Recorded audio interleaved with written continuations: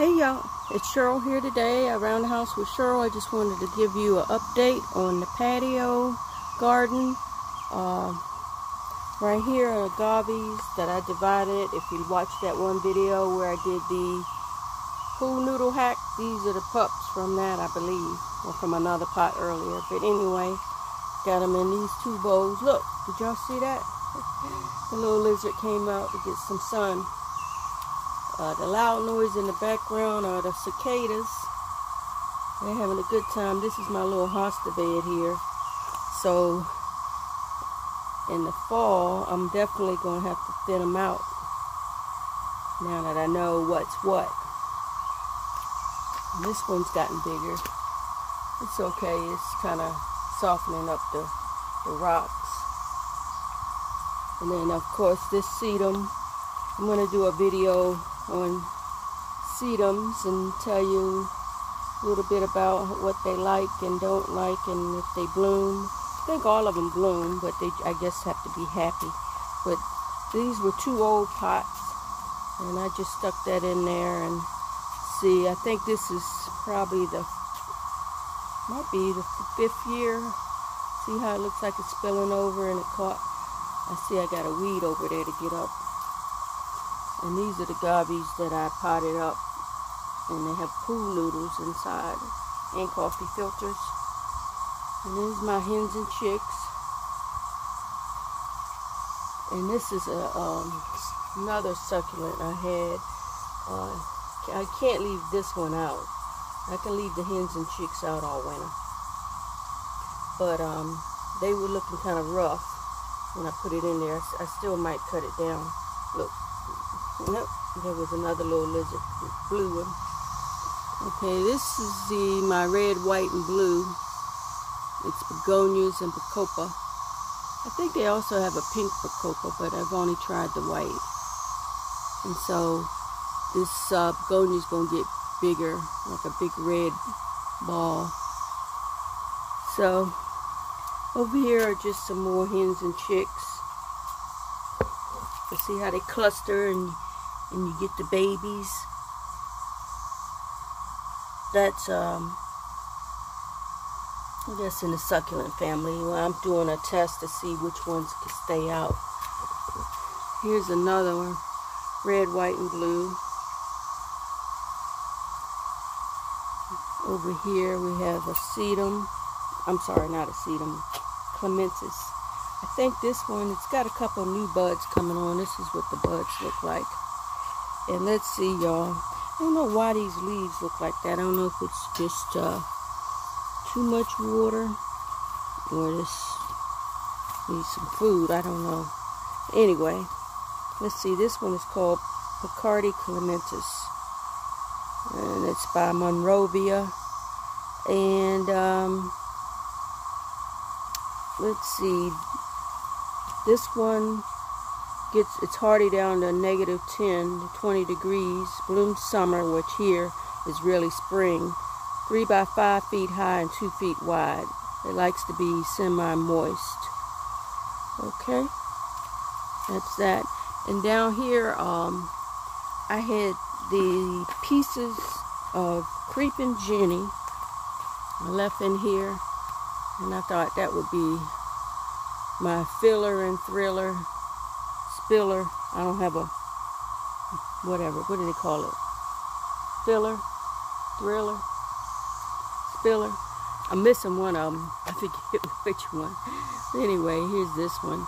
I didn't know that creeping Jenny was so easy to propagate. These are my irises. You see, I had a couple of blue ones and purple ones in there. I want to take them out because this is supposed to be just white. But I haven't tried to see if these would bloom at the wood line. You can see at the wood line. They said it would be pretty to have some white down there. Okay, so we're going up here. Now, I just had to redo one of my lavenders because, like I told y'all, I kill them every time. Now, hopefully I can keep this one alive. Okay, I'm just not watering. And this is my rosemary. My rosemary looks healthy. This is the other lavender that on half kilter. I'm not going to give it a drop of water for a week or two. These are impatiens. I think this might be 3 plants. I'm not sure. But here's another clematis. It's about finished. Just trying to show you one. Now this might also see, there's 2 different types in here. I think this is Nellie Moser, but I'm going to have to check my book and get back to you. But I'll do a video probably soon on clematis and sedum. Now, here are my Japanese maple seedlings. They're doing well. I don't think I had not one of them die. See, that one, it really don't need to be in that pot by itself like that. And then we got some purple heart, and I had some sweet alyssum, and then that one sedum there. I just thought that combination would look pretty good. And just some more alyssum. And sounds like a storm is coming, of course, after I watered a little bit. But this is a grass, bluegrass. I can't think of the name of it, but I didn't know it actually bloomed. And then up here, I've got some more bacopa. And then look, I bought, they look the same. Bought 2 different type of agapanthus. And so this one's not quite open yet, but it'll be pretty. I'm testing out different perennials, so I don't have to keep planting stuff. This one doesn't have a stem yet. I mean a flower yet. This is the first year. And from what I understand, they like to be crowded. So I'm thinking when they get crowded, I'll get more blooms. And this is a coreopsis that I planted in here. Came back, kind of like that. And then I thought, I love Johnny Jump Up, so I thought I'd get me a little bit. And I painted that rock. Okay. And then another clematis, don't know. Yeah, I guess that's the same name as the one I just showed you down there. And I just put a few little alyssums to fill in at the bottom. They just happen to match the 2 clematis. And this is Henry I. And so this is the 2nd year. There's another one in here, but I don't know. I never got it to bloom. I don't know what it is. And then, of course, you've seen the cactus collection before. And then we got some more hostas here. And then, you know, normally I had the pink bubblegum petunias in the black pots, but this time we decided to go with the begonias, so I won't have to pick. So this is the only one I have to pick. But I think if I back up here, doesn't that pink look good against the green hostas? I got to clean out my fountain, y'all. Water got a little dirty after that storm. And just a little few things up there. I got a few plants in. And of course you know about this tree. I always talk about this tree.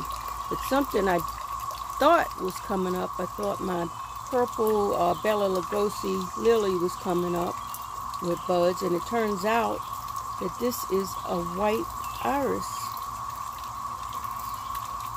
that popped up. Now, I'm not sure how it got in here unless it grew from seed. Who knows? I'm always throwing seeds somewhere. And so I'm in this one pot is another Henry I clematis, but I don't know if I like that there. The obelisk is not tall enough. You can see how tall that one is. So does that mean I need to get another one? Maybe. Okay, y'all, look. This is, I believe, 2 years, maybe 3 years old. My little miniature rose. I decided to move it over here. Doing pretty good. I'm trying not to water it that much because I think I had noticed it was getting yellowish leaves. Now, that's the purple clematis over there that's drooping down. It might perk up because I did water. I don't know if it's drooping because it didn't have water or not enough. But yeah, you can see all my hydrangeas are coming out. They look yellowish green right now. As you can see, this one is turning a little blue.